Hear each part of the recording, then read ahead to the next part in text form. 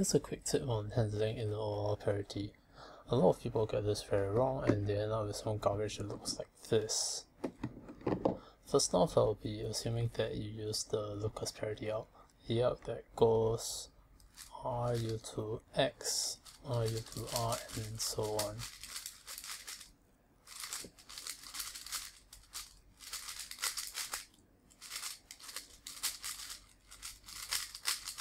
Now, to solve inner parity, you might have been told to replace all of the LR moves with slice moves, but if you do that, this happens.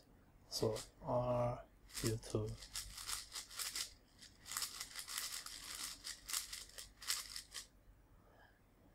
The left and right layers don't match up with the middle layers at the end of the arc, and if you just do an M prime here, you'll destroy some of the pad edges. You have to do a U2 first, then do an M prime, and that's 2 additional moves compared to the usual locus parity out. However, these extra moves are completely unnecessary. For one of the R primes in the out, just replace that with an L prime instead. This is what it looks like.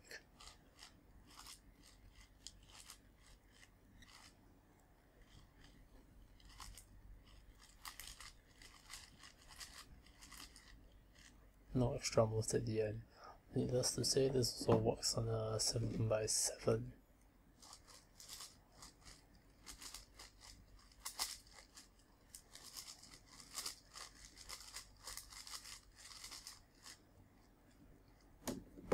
If you want to get really fancy, you can even optimize away some of the slice moves.